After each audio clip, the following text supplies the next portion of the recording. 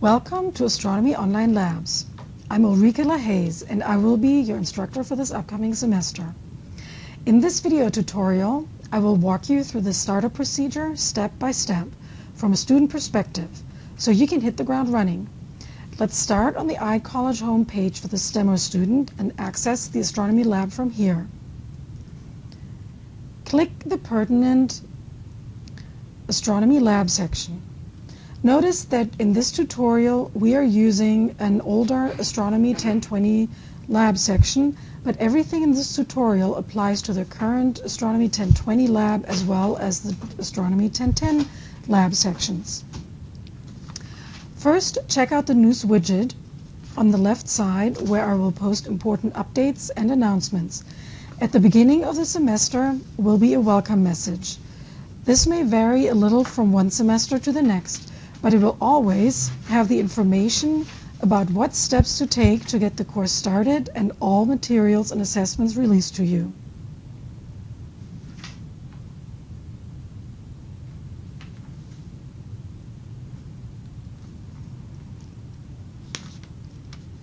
Scrolling further down, below the news widget is the instructor and course information widget.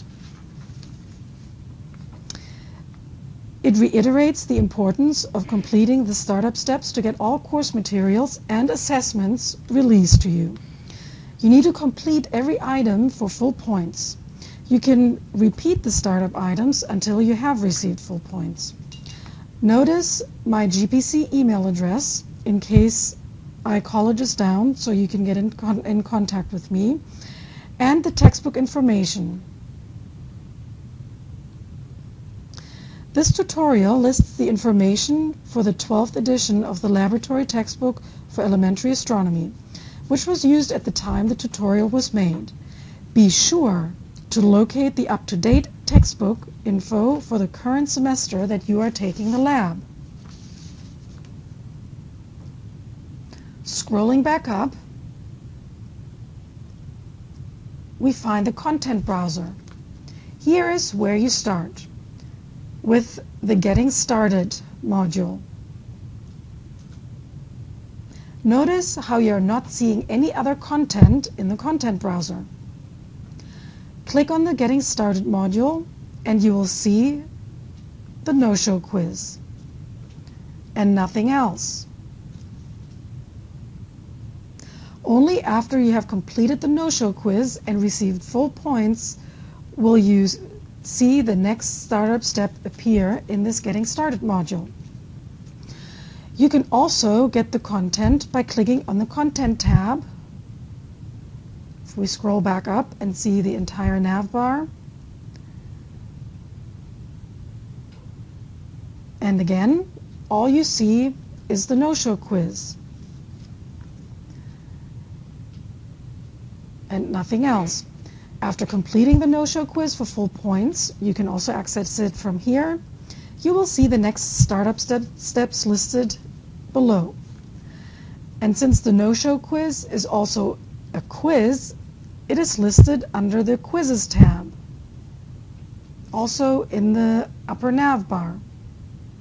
So if we click on the Quizzes tab, we will see the no-show quiz listed as the only quiz. And after having completed it, you will see more items appear as you complete the Getting Started startup procedure. So let's go ahead and take the no-show quiz so we can get to the next step.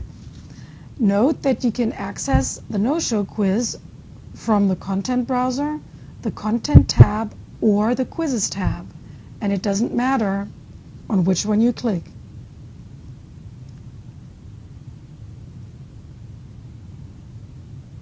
We'll scroll down and start the quiz. Be sure to save the answer once you're done. And click Submit at the very bottom. So the startup no-show quiz only has the general policy that you have entered the course and that you agree to those procedures. All you have to do is click on I agree, make sure that you save the response. Then up here you will see that your response is now saved because it is bolded in blue. You can click Save All Responses just to be sure that it is really saved, and then click on Go to submit quiz.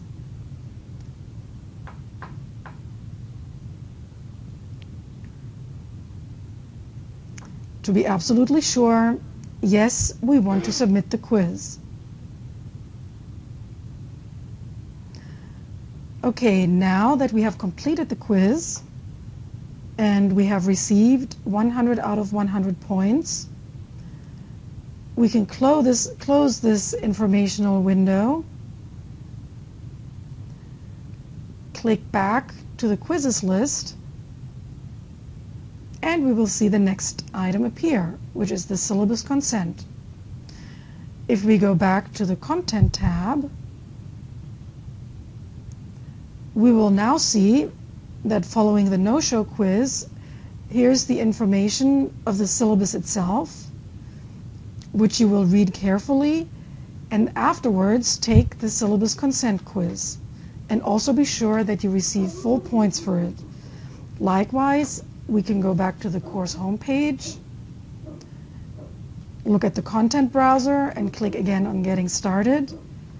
And you will see now the same items as under the Content tab, where the syllabus information is posted and the link to the syllabus consent quiz.